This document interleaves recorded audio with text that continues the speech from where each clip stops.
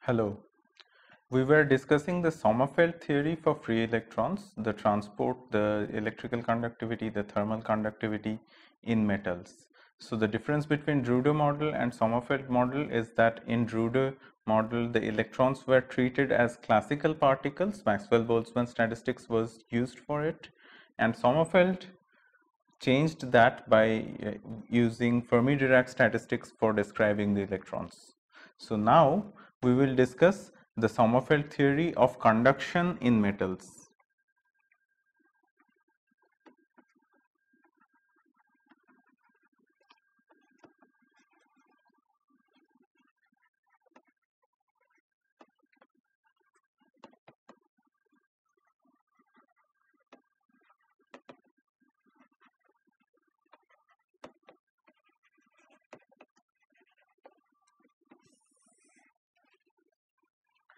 So for developing the theory for conduction, we need a velocity distribution for the electrons in the metals. And how do we find that? Let's consider a small volume element in the reciprocal space, K space, something like this, a small volume element in the K space. So it's let's say relative to some origin, it has a position vector k and it has a differential volume d3k. Now if we allow for the twofold spin degeneracy, that means one state is occupied by can be occupied by electrons of two different spins, then the number of electronic levels in the volume element would be given as V over 4 pi cubed d3k. This is the number of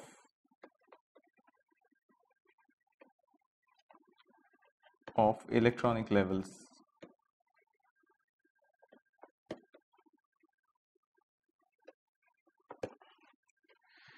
So the probability of each level being occupied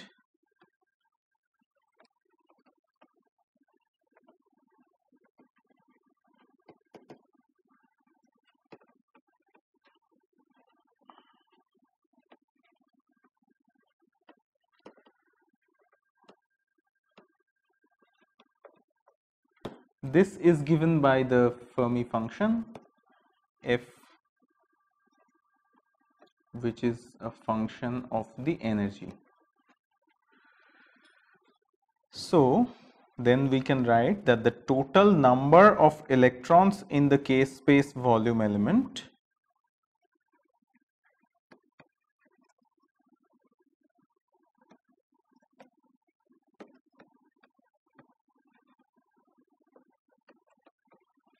in d3k, this much K space volume, is given as V over 4 pi cubed f, that's a function of energy, times d3k. And what is energy here? Energy for free electrons is nothing but h cross squared k squared over twice m, where m is the mass of the electron. Velocity of a free electron having wave vector k would be given as h cross k over m. So the total number of electrons per unit volume of real space in a velocity space element, if we consider a velocity space element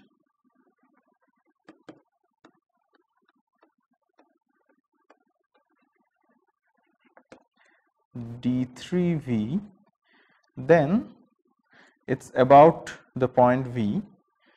the total number of electrons per unit volume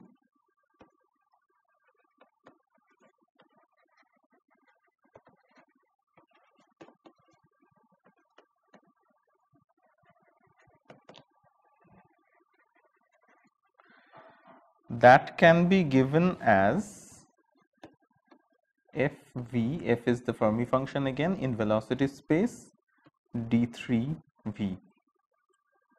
This is the total number of electrons per unit volume about v being the velocity. So we have written the Fermi function for velocity distribution. So what is the velocity distribution function? Fv, this quantity can be obtained to be m over h cross cubed over 4 pi cubed, then 1 over exponential of half mv squared minus the chemical potential over kBt plus 1. This is the velocity distribution function. So Sommerfeld then, using this distribution function, re-examined the Drude model and then replaced the classical Maxwell-Boltzmann velocity distribution by this Fermi-Dirac velocity distribution function. And after doing that, a typical electron in a metal that has momentum of the order of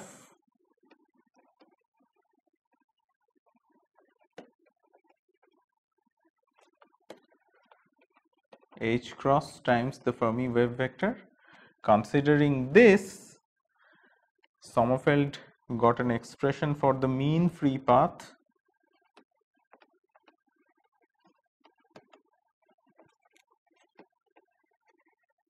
of the electrons. So if the Fermi velocity Vf is considered as a measure of the typical electronic speed,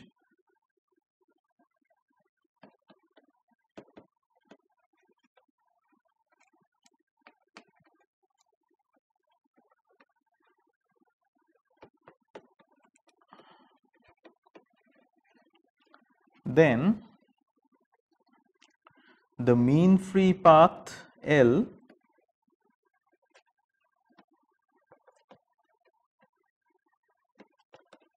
that can be calculated as Vf times the relaxation time tau.